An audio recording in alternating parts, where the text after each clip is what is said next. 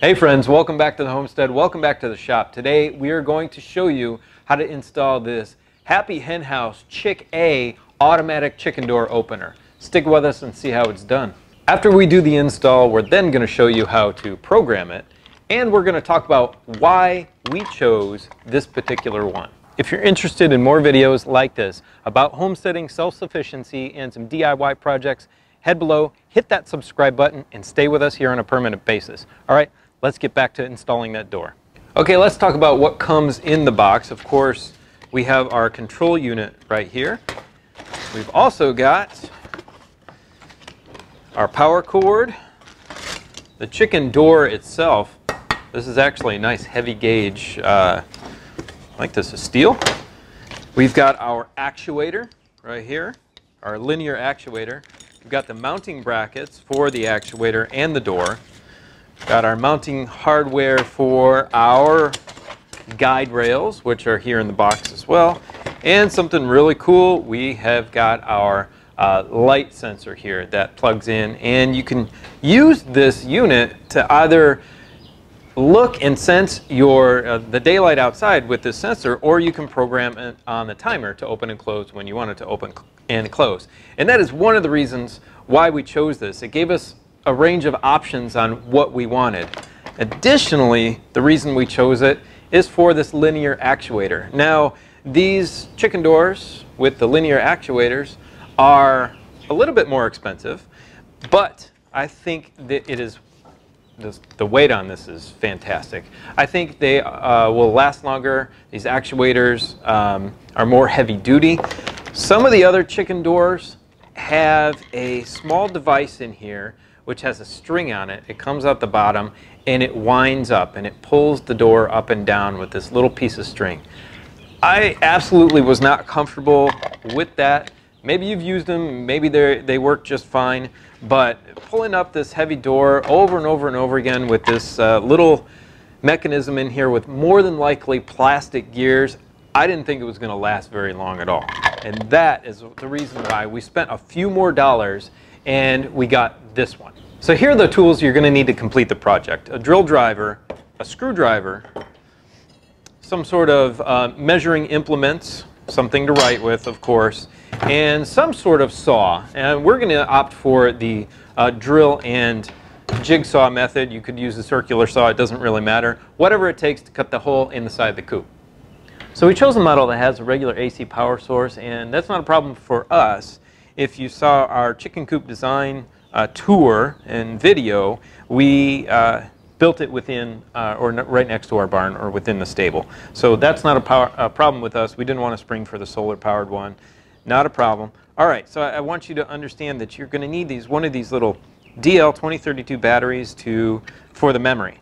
So if your power does go out, then your settings are held with this battery. I don't know how long it'll last, but these usually last a little long time on these little circuit boards. So make sure you've got one of these little batteries handy.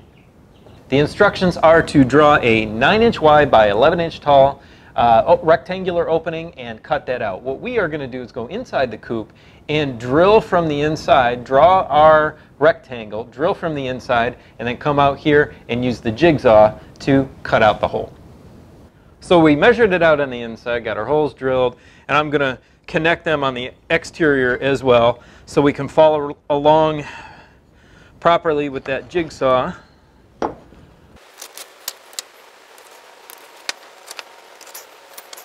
Once we get them marked out, cut it out.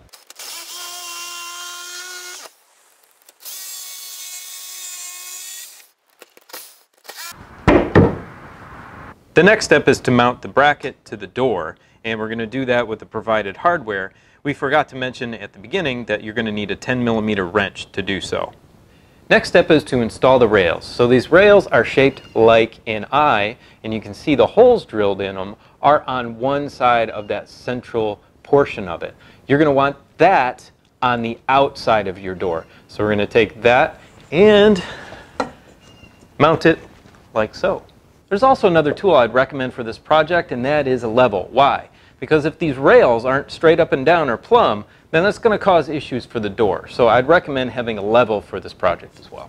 So it doesn't say specifically in the instructions, but this rail looks like it's mounted about 1.5 inches below the opening of the door. And I think that is to provide the door to come out or come closed over the top of the exterior of the siding here so that no creature can push on it or gets claws on it and kind of push it up. Although that actuator is really tough, I don't think it's going to allow anything to push it up. I think that's a safety feature that it has there. So we're going to mount these 1.5 inches below the opening. So the bottom of the rail 1.5 inches below the opening. So we're going to check for level and then mark it, because I'm not sure my jigsaw job was good enough on the side here. So I can't take the opening as being true. So we're going to use that level and make sure that it is straight up and down. So for the second rail, we're going to insert the door, make sure she slides properly, and then put our rail on here and mark it off so that we know that this door fits properly inside our rails.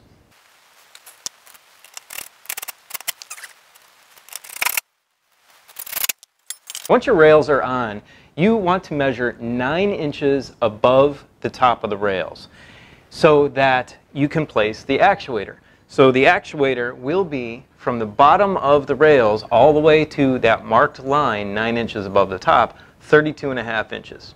So this is the bracket that you will mount up at that 9-inch line. The 9-inch line will come right here to the top of the bracket, and this slope will be pointed down, and that's so you can attach the actuator via a pin right at this point.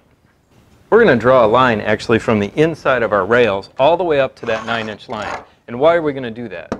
Well, we are doing that so we can center that actuator bracket right dead center, right at the top of our 9-inch line up here at the top, so that we have perfect alignment for the actuator to seat into that bracket that we already put on the door. Once you have that bracket installed, install the provided pin for the top here, and then it comes with a little, I call them cotter pins, that's where I came from, this little pin to lock it in. From there we can take our door from the bottom side here and bring it up to meet the actuator arm.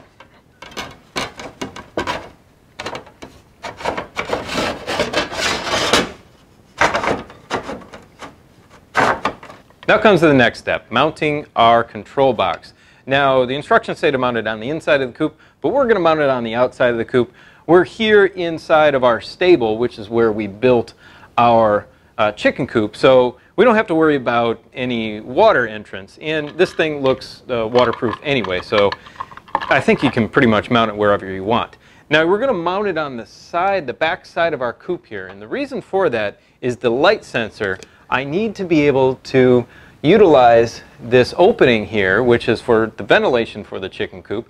We went over that in the chicken coop build video. We're going to utilize that opening for our light sensor. And we're not going to do this on a timer, we're going to do it by the sunlight. The instructions do say that you can utilize these holes on the ends to put a screw through to mount it. I want you to be really careful, because if you mess up the threads on the inside for these plastic hold down screws for the top, you're going to have a problem because you're not going to be able to secure the top. So be very, very careful when putting a screw through that and into wherever you're going to mount it.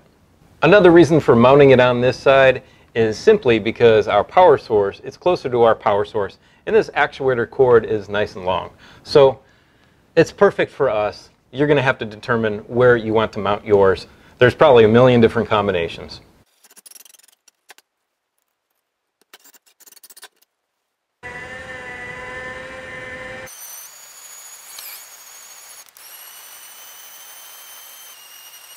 Okay, let's go through the settings. We've got our time. That's the first one here. So we're going to push it, it's for our time, and then we're going to move it up and down to set our time, and I believe it is in military time. Yes, it is. So it's a 24-hour clock. So we're going to set it for, it's 5:21 right now, 2, 3, 4, 5. Oops. We're going to cycle through it. There we go. We're going up. It's pretty easy. The instructions are actually very clear on this portion. So now we've got our time set. We're going to move to the next position here, which is our open and close time.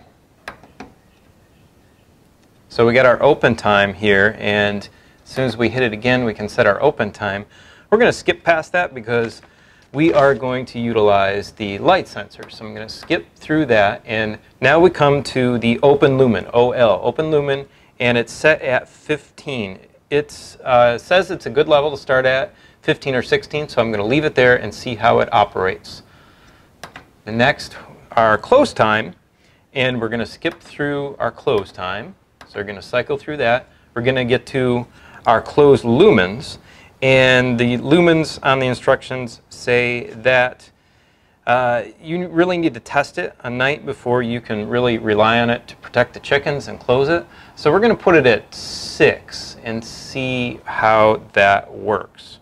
Next, we're going to go to our control, and we're set at 3, which is for light open, light close, and that's exactly what we want. So if we don't want that, we can set it at 2 on the instructions, which is light open, time close, and so on. 1 is time open, light close, and 0 is time open, time close. So we're going to set it on setting 3, light open, light close. Next one is the current lumens. So the current lumens it's pulling at, and of course that's in front of my camera and lighting, so that's not going to be accurate. We're going to turn that off and set it once I'm done filming.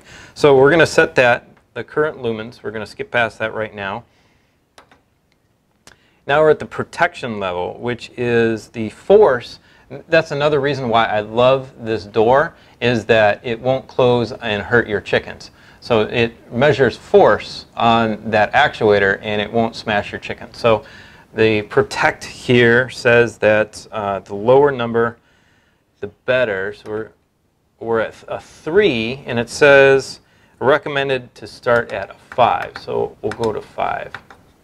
Okay, I feel more comfortable with 4. So let's do 4. Next one is number 11, which is the time again, which means you can set the time of day.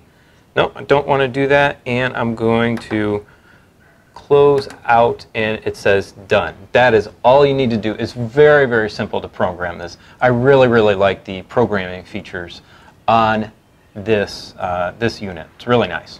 So there you go. It's pretty easy to install and program, and you saw both of those. Now, I'm going to talk a little bit about why I purchased it.